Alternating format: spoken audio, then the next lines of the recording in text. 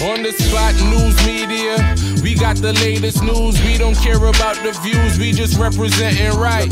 Put local news internationally every night. On the spot, wave that Jamaican flag from left to right. Let's get it right, y'all know the type. We ain't dealing with the hype. We make it take flight. Yeah, man, my viewers and subscribers, what go on? A blessed and wonderful Thursday morning to each and every person out there tuning into On The Spot News Media. Now, my peeps, I don't know how we do it over on this side each and every morning. We have to give thanks and praise to the Most High Creator for the preservation of life, because life is indeed the greatest. So in the morning, my peeps, I have a few stories to share with you, the regular members of Chan Public and also members of the diaspora. So please like the video, share the video, watch the entire vlog so you can get a full understanding and a better appreciation of everything we're going in Jamaica. So right now, my peeps, yesterday evening's vlog I made mention of that viral video where inmates at the Ochi police lockup was seen torturing another inmate, basically accusing him of being a man who enjoys the pleasure of another man. The inmates were seen throwing hot water on that man. They boiled the water in their cells and threw that hot water on the man, burning him all over his body. Also melting plastic bottles and plastic bags, and you know that little wax fat thing there, when time it drip off at the melted bottle or plastic bag, them have that a dripping at the man back and all over his body. So of course police arrested and charged 5 men in connection with that viral video.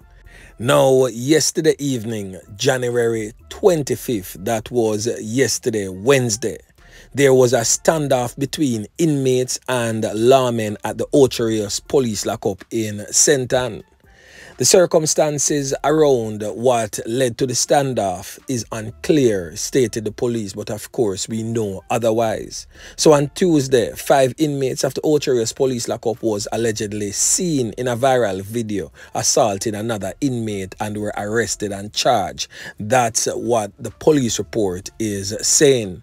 The men were charged with assault occasioning grievous bodily harm and unlawful wounding in relation to the incident which occurred on January 19th. So inmates from that said police lockup, the Ochi police lockup, sent out another viral video. Yes, my peeps, the inmates sent out another viral video.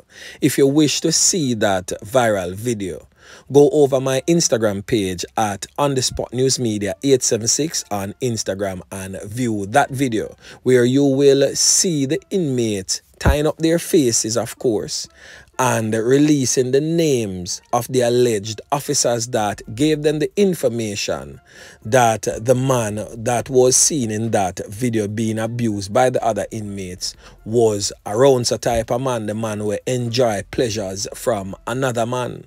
So that caused a riot, basically, at the Ochi police lockup, causing heavy military and police presence and also the assistance from the fire truck to be called in to that facility.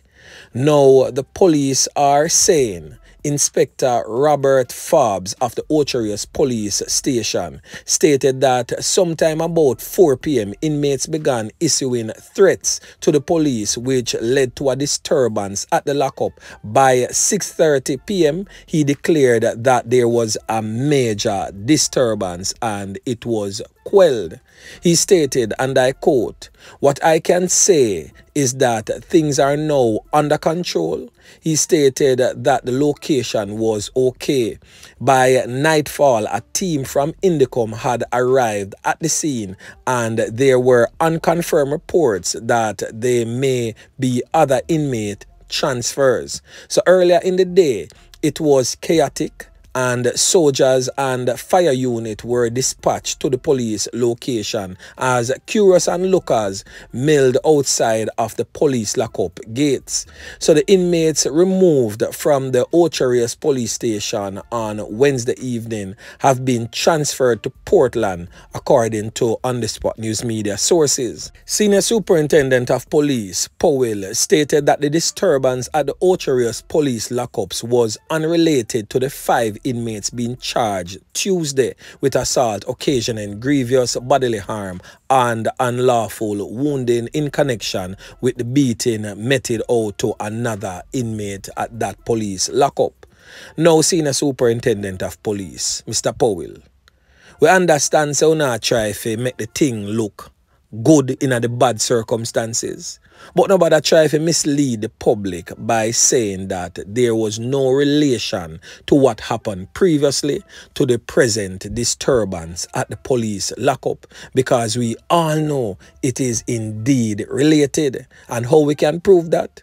Go and check out the video on the Spot News Media 876 on Instagram. Yeah, man. But what is really appalling, my peeps, that after that first viral video with the severe beating and burning and wounding of that other inmate, inmates still had in their possession cell phones. So I'm wondering, wasn't there a search after that viral video, a thorough search of the cells in that police lockup to get all of those devices out of the cell block? Because just after, during the riot, here comes another video from Prisonaz. Come on, officers.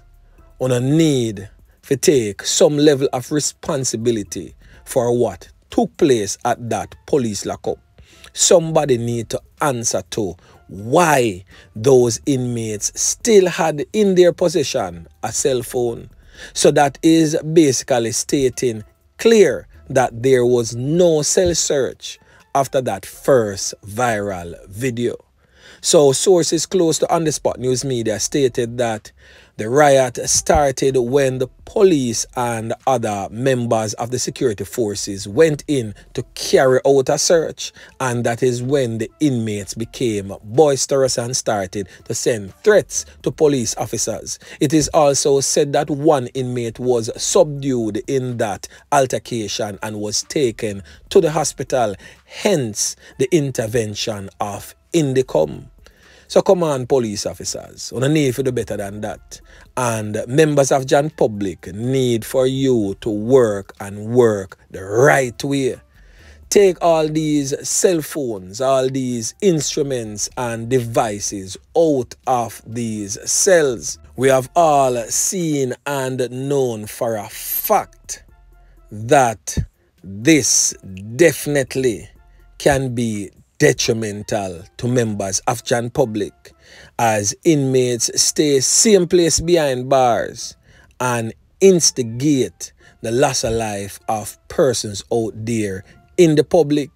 So we cannot afford for these inmates to be having cell phones on a willy-nilly type of basis where they can be making viral videos and sending it out into the public space. So I am recommending that they develop a special arm of the Caribbean Search Center that goes into these police lockups and carry out real and thorough searches, because they are trained searchers, so they will know how to carry out these searches to find these instruments. Yeah, man. Because not only cell phones, but I'm pretty sure that knives and other implements that can be dangerous, not just to other inmates, but also to you, the officers. And most of the times, are the man when I have nothing at all to do with the corruption get injured. Yeah, man. So anyway, my peeps, make we continue. Now, my peeps, over there in the Kingston Eastern Police Division, just under 2 weeks ago, I covered a story of this young woman presently on your screen. She was identified as a nursing student, 31-year-old Kimberly Jones, but affectionately called in her area as Little Miss. She is off a Mitchell Street address in Kingston 16. Her life was taken in a hail of bullets, 18 wounds to the body, as a matter of fact, on January 11th by a common criminal over there in the Kingston Eastern Police Division. Now, the police have charged a man in connection with that fatal knockings and clappings of the female nursing student along Mitchell Street in Kingston 16. He has since been identified as 21-year-old so-called contractor. I'm pretty sure he's not a building contractor, but a contract knockis and clappis. He has since been identified as Romario Walters, but popularly known in the criminal underworld as Antsman.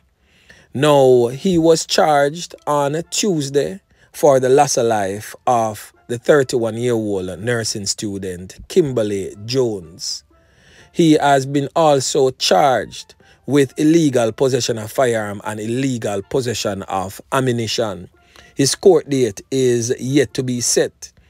Now, the police report suggests that on January 11th, about 7:15, Kimberly was walking along the roadway when she was pounced upon by Walters and another man who opened gunfire, hitting her multiple times. 18 can, may I tell you. That is what the criminal elements meted out to the young nursing student.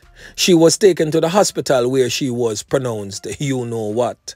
So on Tuesday, January 17th, Walters, who is of a Jakes Road address in East Kingston off Mountain View, that is in the Kingston 2 era, was arrested during a joint military police operation. He was subsequently charged on Tuesday, January 24th, following an interview in the presence of his attorney. So most definitely, Romario Antsman Walters will definitely be having his day in court and he will be facing the music. So I just hope that the officers involved who are investigating his matter put them case file together the right way so that Your Honor can do the honors of giving him 45 years or over. Yeah, man. So anyway, make we continue. Now over there in the Kingston Western Police Division, a 14-year-old boy of a Central Road address in Kingston 10 has been arrested and charged with unauthorized possession of ammunition and offensive weapon following an incident at the hospital in the corporate area on Tuesday. Of course, the hospital in the corporate area we all know is the Kingston Public Hospital. Now, reports from the Denham Town Police are that about 4:30 p.m. the teen was assisted to the hospital when his bag was taken from him. His bag was searched and 2 rounds of ammunition and 4 pairs of scissors was seized. A report was made to the Denham Town Police and the teen was arrested and subsequently charged following a question and answer session in the presence of his attorney. A court date is being finalized for that 14-year-old. Now, my peeps, wanna see say them little youth, the more time wanna see them in the streets, you know, are some dangerous youth, them, you know. Now what him a do with 2 rounds and 4 scissors in a film bag. And what him really did a plan for do. But anyway, on the Spot News Media will most definitely be keeping tabs on this one and update you as I get further information. Now, the last thing that we are going to talk about is this cartoon here by Last May. So, Ed Bartlett was instructed to erect a sign to welcome tourists to our shores because we have seen an increase of cruise ships appearing on our piers. And of course, the Prime Minister would have instructed Ed Bartlett to construct a billboard to welcome our tourist personnel to our shores. So the man that was paid to erect this sign took it up on himself to just work with the trend, the leading trending stories we are going in at the island right now, which is of course is currently displayed on that newspaper that is seen on the ground that says massive SSL fraud. So he took it up on himself to have that billboard saying Jamaica, no problem, Jamaica Tourist Board definitely approve.